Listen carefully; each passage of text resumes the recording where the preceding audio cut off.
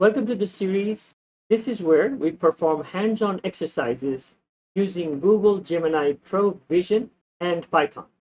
This video will serve as a quick start with Gemini Pro Vision API.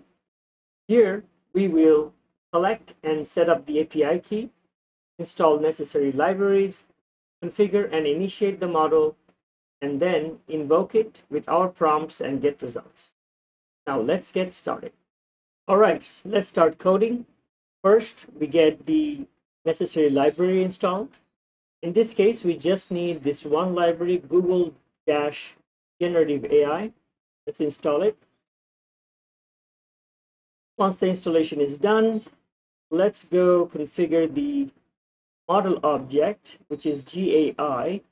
I'm bringing in from the Google.Generative AI library and initializing it with GAI.configure and the API key. And this is my API key. And to get this, all you have to do is visit this website. And once you do, you're going to need your Gmail ID to log in. And once you do that, you'll come here, which is Google AI Studio. Here you can start a chat with the Gemini Pro, or if you want to just collect the API key, you click here, and then here, and then this button will get you an API key just like this one.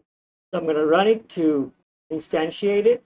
Now that the setup is done, let's look into Gemini Pro Vision response generation. All right, so we're going to do it in two steps. First, we're going to load the image. As you can see here, I have imported the image object from Python image library. So let's load up our first image.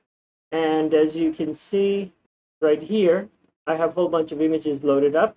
So let's hit this button. Okay, so loaded up okay, but to see the content, we have to type in image here once again. All right, there you go, the puppy image.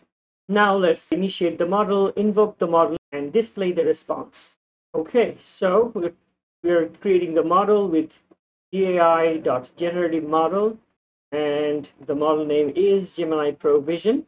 And here we're invoking it with model.generate content, and we're going to pass this image variable in here that we created right here, and then see what result we get. All right, dog is a type of mammal, blah, blah, blah. It's very random as it answers. Sometimes one-liner, oh, it's a sitting dog. Let's try again. Let's see what it says. There you go. Once it writes a book, next time it just is as simple as the dog is lying on the grass. Let's try a few more. Okay, let's load this one up. Now let's see what this displays. Look at that, it wrote a book and it's not even in English language. That's how random the response is. It's probably Spanish or something. Anyway, it's pretty crazy. A good thing I was able to show you. So let's try one more time. All right, finally, we get a detailed response. The cat is looking at the fish. It's probably hungry, blah, blah, blah, blah. So this is what happens basically when we just show it an image and tell it to just respond without any prompting. To get some sort of a control over it, we need to be able to involve our own prompting. For that, let's go to the next step. Okay, so this time we're going to load up this image of salad.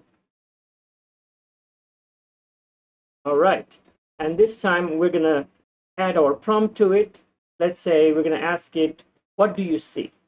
And the same way, we're going to generate our response, but this time we will send our prompt with the image object. All right, so let's run this. Oh, a salad with lettuce, carrot, blah, blah, blah, right?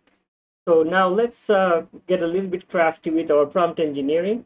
Let's ask it to give us a bulleted list of what it sees, right? Let's run it. And boom, we get a nice little list of the ingredients that are included in this salad.